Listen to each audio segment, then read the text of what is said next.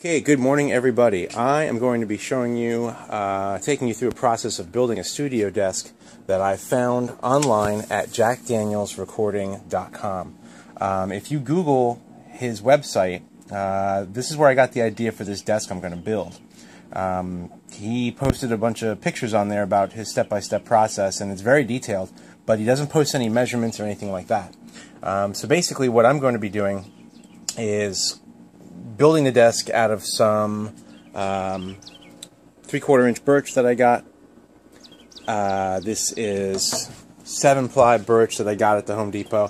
He uses red oak, but I've got some friends that deal with some finished carpentry work, and they recommended that I not try to do it out of the red oak. It might have some splintering issues. So I've got my Makita saw here with a very fine tooth blade on it that you can see that is appropriate for cutting hardwood to minimize splintering. And there's some tricks of the trade.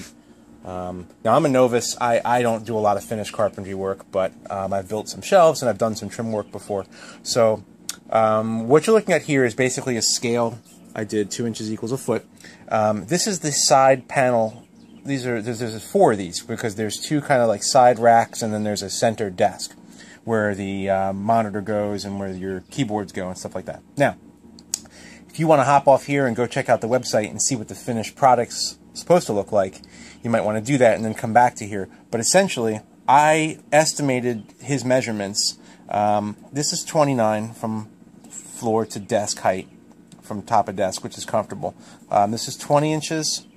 This whole width here is 36 inches. Okay, so this is about 16, about a foot by a foot. And then this angle basically just kind of, matches where the top of the desk is going to be, and then comes down to match kind of where the back of the desk is going to be. And then your rack sticks out here. This is where your rack gear is going to be, and there's also going to be racked gear in here. So I am going to lay this out on one of my pieces of plywood. I basically had them take 8x4s and cut them down the middle. I bought 3 of them, and I had to get them home some way, and I have a small pickup truck, but this is the only way for me to get it home. But all of my pieces, I laid this out on my desk here just as a practice run. This is 41 inches, okay, so from the top to the bottom. So even if you have your wood cut in sections of 4 foot, you're going to be able to still lay this all out and have some extra wood to make your tops out of and so forth for the top of the desk and the top of the desk here. All right. So I'm going to lay the first one out and cut it up.